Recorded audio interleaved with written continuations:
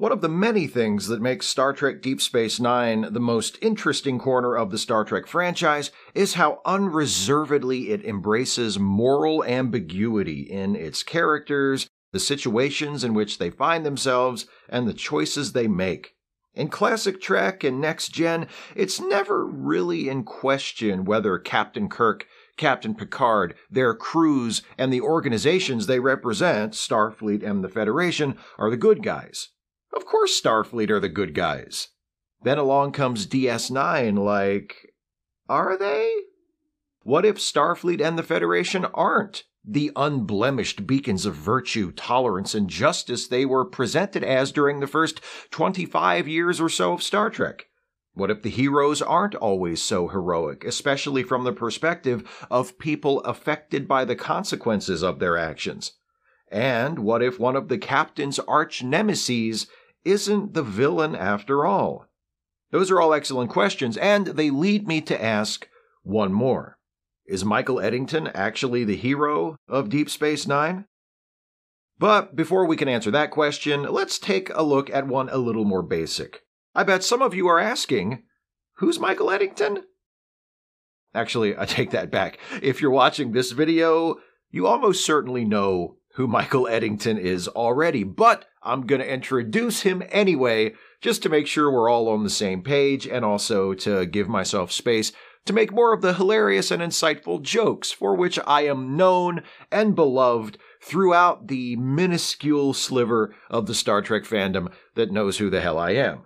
So, Michael Eddington first joined the crew of Deep Space Nine. Hold on, no, see, this is what I mean by making sure we're all on the same page. This is not Eddington, this is Lieutenant Primmin. He comes aboard the station for a couple of episodes in Season 1. Colm Meaney temporarily left the show to shoot a movie, and the producers needed someone to take Chief O'Brien's lines. So in popped Primmin. Then, after 2 episodes, O'Brien returned, and Primmin vanished, his name to be spoken no more forever. Like Eddington, Primmin's a Starfleet security officer, and like Eddington, Primmin's presence aboard the station causes Odo to throw a tantrum and threaten to quit, but Primmin is actually a totally different guy than Eddington. You can tell them apart pretty easily because Primmin looks like a human and Eddington looks just like a rat, which is what he is. Or is he? Because maybe he's not. Lieutenant Commander Michael Eddington first appears in the 3rd season premiere of Deep Space Nine, The Search, Part 1, where his presence is explained as being at the insistence of Starfleet, which wants a more robust security presence on the station after the Dominion becomes a threat. At first, Eddington seems like a good dude. In fact, for the majority of his 9 appearances in the series, he is apparently a loyal member of Captain Sisko's crew. There's tension with Odo, as I alluded to earlier, because Odo wants to be in total control of station security and feels like having Eddington around undermines his authority. But other than that, he seems to get along with everyone. And anyway, the tension with Odo is a good thing, dramatically speaking, because Odo is usually so gruff and intimidating, and it's nice to see that beneath that tough guy veneer, he's just a big titty baby. Eddington helps out on the mission to find the Founders in the 2-parter The Search. He's aboard the Defiant during the mission to stop a secret joint Cardassian and Romulan fleet from destroying the Founders. Now, there he does commit an act of sabotage, but he does it on the orders of a Starfleet admiral. And once he explains the situation to Sisko, he's allowed to resume his duties. He's also one of the only senior officers not trapped in the holosuite during the events of Our Man Bashir, and he helps Odo, Quark, and Rom save everybody who is trapped inside. So, however you feel about what he does next, it's not like the guy is pure evil. He would probably be remembered today as an adequate but unremarkable recurring character who popped up in a few episodes, kissed a little ass, occasionally got to do some important stuff, and was mostly just kind of fine. Like O'Brien in TNG. But then we come to For the Cause, from late in Deep Space Nine's 4th season, when all of that changes. In this episode, Eddington reveals that he is a member of the Maquis, and betrays Starfleet to steal a set of industrial replicators that are intended to help Cardassia rebuild following recent attacks from the Klingons. After he's made off with the replicators, he contacts Sisko to say, hey, maybe just leave us alone. All we did to the Federation was leave it, which I know really bothers you because everybody's supposed to want to join the Federation, but the Maquis is at war with the Cardassians, so if the Federation doesn't bother us, we won't bother you. Also, you're worse than the Borg. Sisko's like, I'm pretty sure you know my wife was killed by the Borg, so that feels like a cheap shot. Oh shit, I wasn't even thinking about that. Dude, I am so sorry. I didn't. Yeah, look, it's pretty simple. You betrayed Starfleet, and you betrayed me. And for that, I will hunt you down and see you pay for your crimes, even if it takes the rest of my goddamn life. As long as you are free, this will never be over. So, anyway, I'm gonna go, no hard feelings about the Borg thing, though, right? Click. I guess maybe Eddington was hoping Sisko would just forget about the whole betrayed his uniform thing. But he doesn't. He really doesn't. Sisko stays on the hunt for Eddington, and he finally catches up to him about halfway through Season 5 of Deep Space Nine, in an episode entitled, For the Uniform. Sisko visits a Maquis colony where he's supposed to meet an informant with info on Eddington's whereabouts. Instead, he finds Eddington himself, who holds Sisko at bay with a weapon and explains, we found out about your informant and marooned him on a planet in the middle of the Badlands because here in the Maquis, we don't take kindly to traitors. Funny, we don't like them in Starfleet either. Okay, I get the point you're making, but what I did to you was totally different. I turned my back on Starfleet to fight for people like the ones who live here, refugees, victims of the Federation. Sisko's like, really? Because I see it differently. I think these people are victims of the Maquis, because you've been telling them that someday they'll be able to return to the homes they were forced to leave, which you know is bullshit. Funny you should bring that up. Refresh my memory. Who forced them to leave their homes? Was it the Federation? When it signed that treaty that gave their planets to the Cardassians? Without asking them first? 'Cause that's how I remember it. Shut up. No, you shut up. I told you to shut up first. Look, I'm leaving. I just wanted to tell you to stop chasing me because if you don't, you'll regret it. Bye. You shut up. Sisko beams aboard the Defiant and pursues Eddington's ship into the Badlands, but a virus Eddington secretly planted aboard the Defiant before he left Starfleet disables the ship. Eddington calls Sisko on the holo communicator and says, seriously, dude, this isn't personal for me. I could destroy the Defiant, but I'm not gonna. I'm not a killer. Just let it go. Sisko does not let it go. The Defiant is towed back to Deep Space Nine, and soon after comes word that Starfleet has assigned another captain to take over the search for Eddington. You're too close to this one, Sisko. You're off the case. Only it's the other captain, Sanders, commanding officer of the USS Malinche, who gives him the news, and he's not a jerk about it like that. He seems cool. Sanders returns to the Malinche and warps off to look for Eddington. Meanwhile, Sisko goes to the holosuite and does some work on the heavy bag, and by work, I mean he kinda has a breakdown over being taken off the search for Eddington and how he wasn't able to see Eddington for what he was, and just the whole Eddington thing. Can't say I blame him. Eddington's betrayal happened under Sisko's watch. We get the impression that Sisko didn't choose Eddington for the job himself. Eddington was assigned to Deep Space Nine over Sisko's objections, but there would presumably have been no need to assign Eddington to head up the station's Starfleet security detail if Primin was still around. Primin would never join the Maquis. He was a good boy. What happened to him? He took over O'Brien's role in the show, but he didn't take O'Brien's job on the station. He was security, O'Brien's chief of operations. There's no reason Primin couldn't have stuck around after O'Brien got back, unless Odo got fed up and had him killed. It's not inconceivable.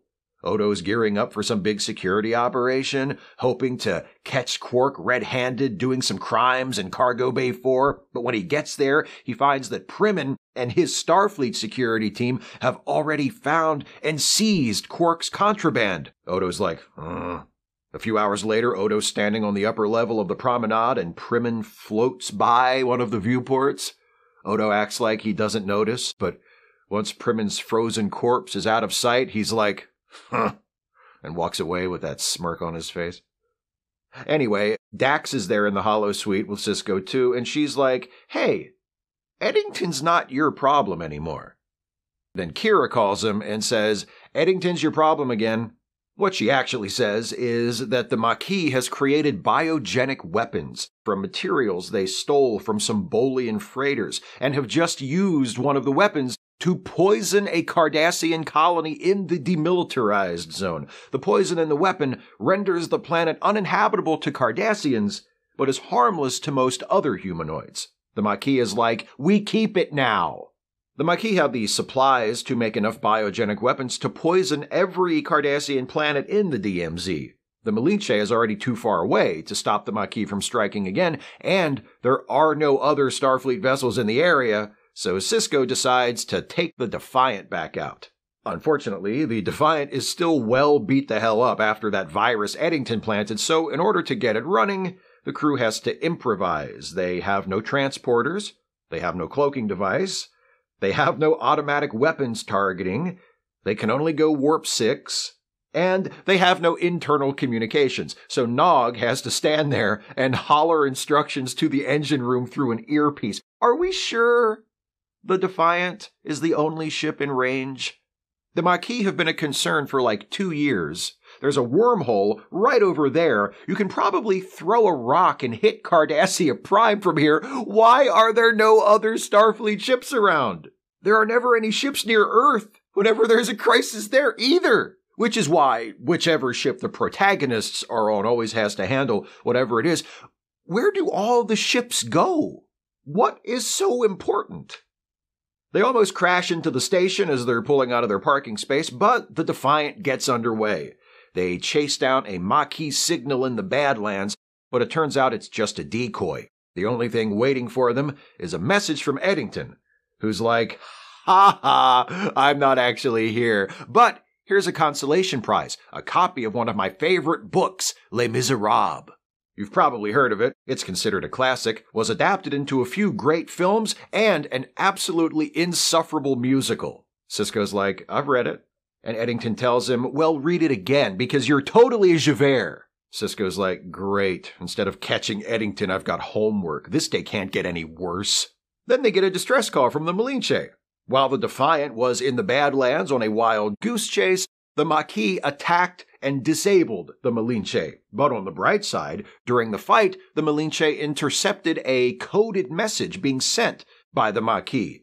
Captain Sanders sends the message to Sisko, who in turn sends it back to Deep Space Nine to see if Odo can decode it, since the Defiant's computers are still only able to run in safe mode. After analyzing the message, Odo figures out that the Maquis are probably working some kind of deal with the Breen in order to store the components of their bioweapon. Sisko has Worf check sensor logs for Starfleet intelligence drones at the nearest Breen colony, and they discover a Maquis ship has recently been there. Given the size and speed of the Maquis ship, plus the relative defenses of nearby potential targets, Dax and Worf guess that Eddington's next attack will be against one of 2 Cardassian colonies in the DMZ, Quatal or Panora.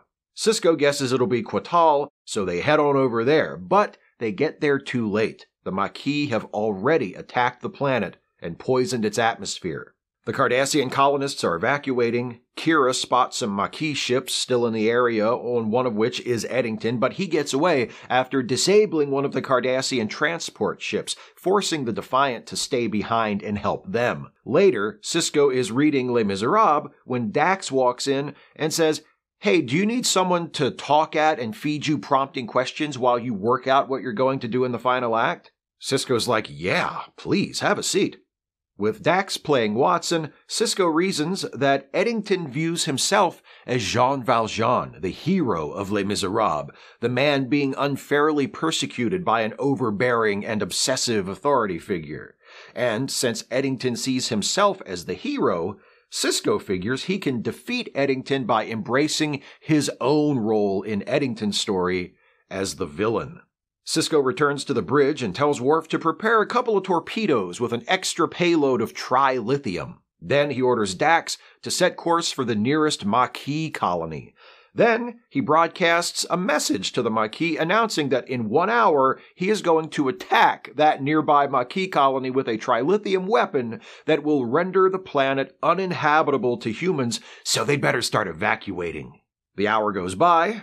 The Defiant is standing by above the planet. There's no Maquis activity. There's no evacuation. Finally, with a minute to go until Sisko's deadline, they get a holo zoom from Eddington.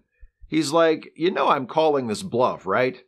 Do you really expect me to believe that you, a decorated Starfleet officer, is going to poison the atmosphere of a planet?" Sisko's like, "Yeah, because that's what I'm going to do. Worf, fire the torpedoes." And Worf's like, what? You know you're getting dangerously close to a moral event horizon when you give Worf an order to fire torpedoes. And he's like, "Are you sure about this, boss?" But Sisko says, "Fire the torpedoes." And Worf's like, "Well, he said it twice, so I guess it's okay," and fires the torpedoes. And Eddington is like, "What?" Sisko says, "How do you like that? And I'm not done. I'm going to poison every Maquis colony in the DMZ, because guess what? When the Maquis attacked the Malinche, a Starfleet vessel, you became a direct threat to the Federation, so I'm taking you out." "You can't do that. What about the innocent people in those Maquis colonies?" "You shut up. You're forsaking your core values just to satisfy a personal vendetta against me. You betrayed your uniform!" Actually, I can't do it justice. I'm going to need the real clip for this one. "You betrayed your uniform!" Oh, yeah. So Eddington's like, "Actually, can I get another one?" "You betrayed your uniform!" "You betrayed your uniform!" Okay, I think I'm ready to continue. Sisko threatens to hang up on Eddington and go poison another Maquis planet, but Eddington's like, "Wait, if you stop the poisoning spree, I'll turn over all my bioweapons." Sisko's like, "That's not going to do it, homie." So Eddington says, "Fine, I'll turn myself in. You get what you want, Javert." "They call me Mr. Javert." And that's pretty much it. It turns out the poison Sisko used only affects humans, and remember, the poison the Maquis used only affects Cardassians, so the colonists who had to evacuate will just switch planets and everybody's happy.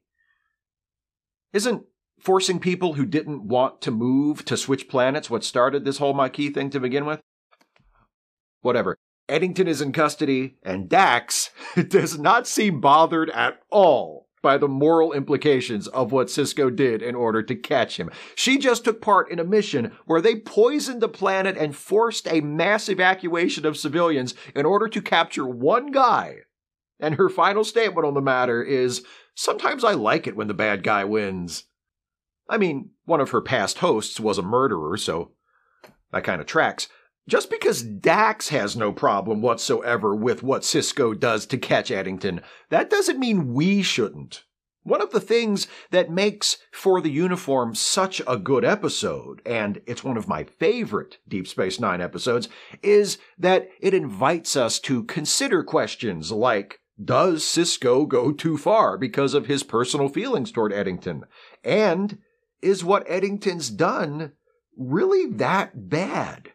The episode makes it pretty clear that Sisko is extremely emotionally compromised when it comes to Eddington. He breaks down while hitting the heavy bag after Starfleet takes him off the case. And remember what he says. "I worked with him every day, and I didn't see it. He's not a changeling. He's not a wormhole alien. He's just a man, and he beat me."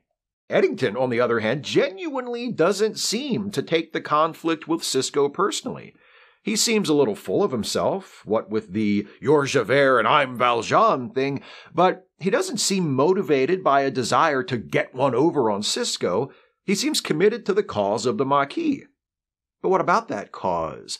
Eddington tells Sisko repeatedly that the Maquis' fight is with the Cardassians, not the Federation, and that seems to be the case mostly, but Eddington is very willing to attack Federation targets if it suits him. And for the uniform, not only does he use that planted virus to disable the Defiant, but he, or a Maquis team under his command at least, also attacks the USS Malinche. And from the way Captain Sanders describes it to Sisko, it sounds like an ambush.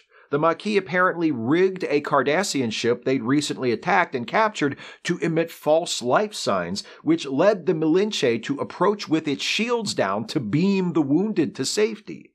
When the Malinche got close enough, a weapon planted aboard the Cardassian ship disabled the Malinche's helm, and 3 Maquis ships that had been lying in wait nearby flew in to attack. That's not just counterattacking a Starfleet ship that's chasing you in order to get away.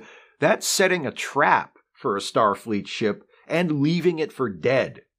Eddington can still claim that they didn't kill anybody, but he goes beyond that to insist to Sisko that the Maquis isn't a threat to the Federation, and that clearly isn't true.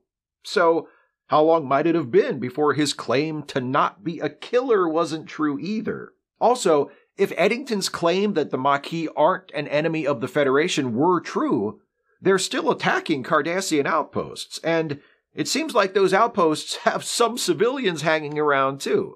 If attacking Federation civilians is bad, attacking Cardassian civilians ought to be bad too, right? I know Cardassia is a fascist state, and it's possible, even likely, that the civilians who are present are being used as cover for military operations, but even so, Eddington gets awfully upset at Sisko doing to a Maquis planet, poisoning the atmosphere to render it uninhabitable to its current residents, what Eddington had no problem whatsoever doing to a couple of Cardassian planets. Despite that, there's a strong argument for Eddington as the hero, or at least a hero. It's complicated, and he's certainly not a pure good guy no matter which way you slice it, but it's there, and I think the producers of the show want us to be able to see it and consider it. Presumably, Eddington sympathizes with the Maquis for the same reason as other Starfleet officers who join their cause, because he sees them as representing a group of mistreated people who have no choice but to fight for what they consider rightfully theirs. In his earlier appearances, we see that Eddington is a dedicated member of Starfleet who cares about his career, but who also has grown attached to his co-workers on Deep Space Nine. He's willing to walk away from all of that to fight with the Maquis. Sisko is angry at Eddington for betraying his oath to Starfleet, but it's not as if doing so didn't cost Eddington anything. It cost him a lot. His career, his way of life. But he chose to pay that price in order to do what he felt was right. He made a difficult choice, a choice that demanded personal sacrifice, and he made it because he wanted to help others. That sounds like a hero to me. The producers of Deep Space Nine obviously thought there was some hero in him because they let him end his stint on the series by going out like a hero. That happens in the 5th season episode, Blaze of Glory. This episode takes place after the Dominion has mostly wiped out the Maquis. General Martok informs Sisko that he has learned a small group of surviving Maquis have launched missiles against Cardassia. The missiles are cloaked and estimated to hit their targets in less than 2 weeks. Sisko fears that if missiles launched by humans strike Cardassia, it will trigger all-out war with the Dominion, which hasn't happened yet. So, Sisko yanks Eddington out of prison, hoping he can help locate the cloaked missiles before they reach their destination. Eddington doesn't want to help. At first, he tells Sisko, "You didn't care when the Dominion slaughtered the Maquis, and I don't care what happens to you now." Besides, he adds, the missiles are undetectable, so there's nothing he can do to help anyway. That's not good enough for Sisko, who takes Eddington with him aboard a runabout and heads for the Badlands. Along the way, Eddington repeats his assertion that the Maquis were not a threat to the Federation, only the Cardassians. And Sisko's like, "Well, you're right about that. You were such a threat to the Cardassians that they joined the Dominion. Nice job, dipshit." Shut up. You shut up! After Sisko forces Eddington to help them escape from some Jem'Hadar in order to prove that Eddington's, whatever, I don't care, attitude was a facade, Eddington agrees to take Sisko to the launch site of the missiles. From there, hopefully, the missiles can be deactivated before they hit their targets. Eddington flies the runabout to Athos 4, the former Maquis outpost where the missiles had been launched. They find Jem'Hadar soldiers already there. After fighting their way past them, they also start to encounter the bodies of dead Maquis, people Eddington knew. That doesn't exactly make Eddington's day. He lapses into a bout of regret and self-pity, saying, "It wasn't supposed to go down like this. We were winning our fight against Cardassia. We were going to declare our independence. We would have had a cool flag and a 3-day weekend every week. Then it would have been illegal for dentists not to give kids lollipops at the end of appointments. As soon as we got dentists." Sisko's like, "Dude, pull it together. Let's stop those missiles first, and then you can cry like Odo when he thought you were taking his job, okay?" They fight their way past some more Jem'Hadar, then get to a room where a group of Maquis survivors have barricaded themselves. One of them, Rebecca, is the person who sent the message that Martok intercepted that set this whole wacky missile chase into motion. Rebecca is also Eddington's wife. Eddington's like, "All right, everybody, let's go. We've got a runabout and we're all getting out of here." Sisko's like, "What about the missiles?" And Rebecca says, "Yeah, we kind of made that part up. There were never any missiles." It turns out the message about the missiles was just code to let Eddington know that some Maquis survivors had made it here to their fallback position and were in need of rescue. Eddington took advantage of the fake missile crisis to get out of jail and come get his people. Sisko's like, "I can't believe you, Eddington, of all people, would work with me under false pretenses." But Eddington's like, "Hey, look on the bright side. No missiles means no Dominion counterstrike, no war. At least not until next season." And Sisko says, "Yeah, you're right. I should look on the bright side. Hey, I know what'll cheer me up. Punch you in face!" They make a move for the runabout, but encounter more Jem'Hadar on the way. Eddington and Sisko stay behind so the rest of the group can get away, and Eddington is shot. He insists that Sisko leave him behind and get Rebecca and the others to safety. Sisko's like, "There's no way I'm just leaving you here." And Eddington says, "Just go, I'll only slow you down." And Sisko's like, "Good point, bye." Sisko, Rebecca, and the others escape. Eddington remains behind, makes a hopeless last stand against the Jem'Hadar, and goes down Scarface style. I take your disruptor bursts! I take your disruptor bursts! Later, back on Deep Space Nine, Dax says, well, he was a complicated dude, but he definitely went out the way he wanted to, being shot full of holes by merciless lizard men. And Sisko says, I called him a traitor, but actually, he might have been the most loyal person I've ever known. Right to the end, he was a Maquis. Does that mean you feel bad for hunting him down like a rabid dog and poisoning an entire planet in order to capture him? Nah. Good, because that was dope! He dies a hero's death, but is Eddington a hero? I think I agree with both Dax and Sisko. He's complicated, but ultimately, he's loyal. And look who he's loyal to at the very end. Yes, he's loyal to the Maquis, he's loyal to the cause, but the cause is lost, and the Maquis, for all practical purposes, no longer exists. When Eddington risks his life, and ultimately gives his life in Blades of Glory, he does it for his wife and his comrades. He puts himself on the line and pays the ultimate price to help people he cares about, which I do believe is the reason he joined the Maquis in the first place. Is his cause as pure and just as he thinks it is? No. Is he a little full of himself? Does he have delusions of grandeur? Sure. Is he a hero? Yeah, I think he is. A very flawed, complicated hero whose actions compel us to question the assumed goodness and moral superiority of Starfleet and the Federation, which makes him kind of a perfect hero for Deep Space Nine. But back to that cause for which Eddington turns his back on Starfleet and ultimately gives his life. You may have noticed that I didn't really examine that cause too deeply. That's because this video is only the first of a 2-part series about the Maquis. This won the patron and member poll to be this month's Regulation Trek Actually topic, and it just so happens that I also received a commission from Keith Rautenberg to make a video about whether or not the Maquis were justified in their actions. So this time was about Eddington. Next time is about the Maquis as a whole. Their motives, their actions, their cause. Was it just?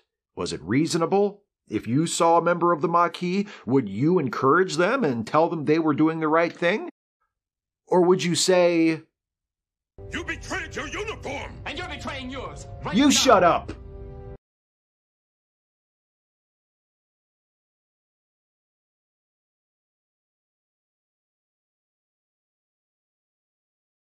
Hey folks, hope you enjoyed this one. I'm going to let you know what the subject of the next Trek Actually video is going to be, but before I do that, I want to give shout-outs to some of my newest Patreon patrons and channel members. First, the new patrons. They are Perry Williams, thank you Perry. Kat Hunter, thank you Kat. Rick Jana, thank you Rick. Jamie Weber, thank you Jamie. Next, I've got one new channel member to shout out this month, Kemp Chalmers, who rejoined as a member last month. Thank you, Kemp. Those are the newest Patreon patrons to pledge $5 a month or more, and the newest channel members to join at the $5 a month tier or higher. If you want to support this channel, you can do so by going to patreon.com/Steve Shives and pledging any amount from $1 a month on up, or clicking the join button to become a member of this channel. All patrons and members get access to exclusive posts that allow you to vote in the polls that determine upcoming Trek Actually topics, and also submit questions ahead of time for my twice-monthly Ask Away live streams. If you pledge $5 a month or more on Patreon, or become a member at the $5 a month tier or higher, you get a shout out at the end of a Trek Actually video. I could not do this without the support of my patrons and my members. So to all of you who support this channel with a monthly contribution, thank you so much for enabling me to have this wonderful job. Of course, if you want to support this channel with a one-time gift rather than a recurring monthly contribution, you're always more than welcome to do that through PayPal or Venmo. The links for those are in the video description. And once again, if you want to help out on a regular basis, please go to patreon.com/Steve Shives, or just click the join button below the video. Many thanks. If you like what I do on YouTube, especially the Star Trek related stuff, you should also check out my side projects, The Ensign's Log, the Star Trek themed comedy podcast that I'm on alongside Jason Harding and Dana Cole. The three of us play characters who are low-ranking Starfleet officers. We are about to finish out our 4th season. The season finale drops this Friday. If you're not listening already, the links are in the description of this video. Please do check out The Ensign's Log. I also do a weekly watch-along live stream with Dana called Trek Reluctantly, where we watch episodes of Deep Space Nine, which Dana has never seen before, and another series or sometimes a movie that I have never seen before. We're nearly finished Season 2 of Deep Space Nine. On the off weeks from DS9, we're watching the Netflix original animated series Hilda, so whenever you're able to join us, we invite you to queue up whatever we're watching on your end and watch along with us. It's every Wednesday starting at 6 p.m. Eastern on this channel right here. So if you're interested and able, please join us for Trek Reluctantly. We'd love to have you. Next month's Regulation Trek Actually topic, as chosen by my patrons and members, will take us into some of the spooky and creepy corners of the Star Trek franchise. We'll wander down some dark and scary corridors as we examine the question, is Star Trek actually any good at horror? That's next month. Plus, don't forget the second Maquis video coming next week. I'll see you then. Thanks for watching, and take care, everybody.